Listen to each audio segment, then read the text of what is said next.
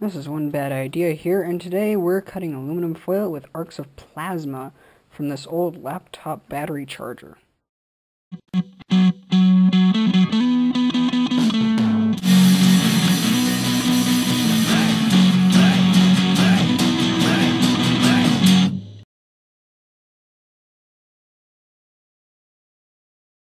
Alright, for this project we're going to need many materials, and of course one of them being the aluminum foil. We're going to start off with 2 pieces of wire, 2 paper clips, and a flathead screwdriver. I'm going to take one of the pieces of wire and one of the paper clips. I'm going to run the wire through the paper clip.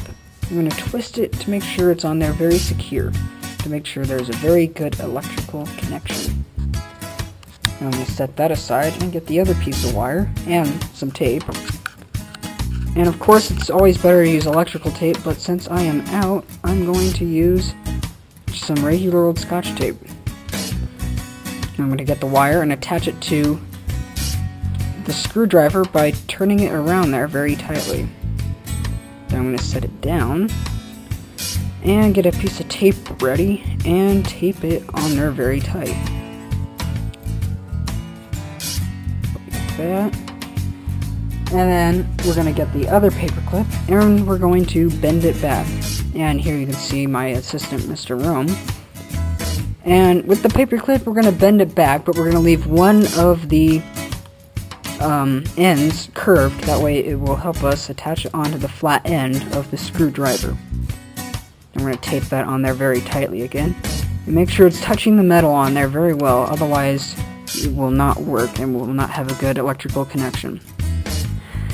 This paper clip will act as our tip, and while cutting, this will get very hot, red hot, up to the melting point of the actual steel of the tip. So for this, you're going to want to use a rather thick paper clip. And because of this, now we're going to snip the tip to make it very sharp. And this thick paper clip will make it kind of hard to cut, but eventually you will be able to get it. And I'm going to use some elbow grease there, and finally it comes off. Now I'm going to use my pliers. I'm going to bend one end down at about 45 degrees to act as my cutting tip. And now we have our leads ready.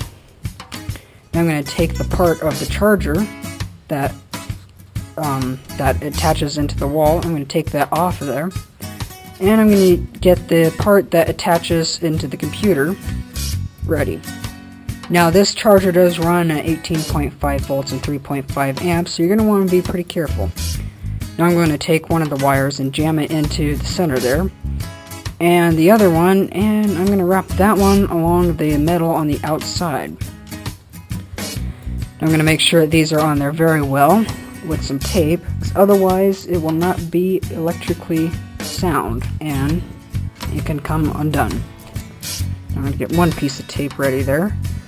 And this is going to go on there very, very tightly. You're really going to want to make sure this is on there. Especially on the center one, because that comes out very easily. And because of this, I went ahead and got another piece of tape ready. And taped it again to make sure that those wires are very secure on there. And now our cutter is ready. Now we just gotta hook it up into the wall and plug it in to the wall.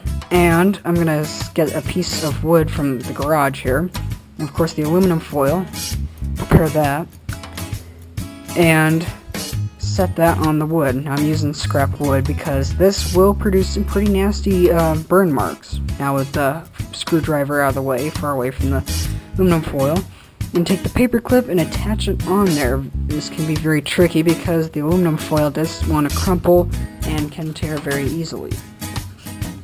Now that that's attached on there, I'm going to plug in the part that's attached to the wall into the actual cutter, and now it is live. We must be very careful because now we have electricity running through there. I'm going to get my work gloves here, and I'm going to use some sunglasses, but really the best would be some welding goggles, because of the amount of ultraviolet light that is produced from this. I'm going to make a couple of test runs here. And you can see it very cleanly cuts through the aluminum foil. And just like that.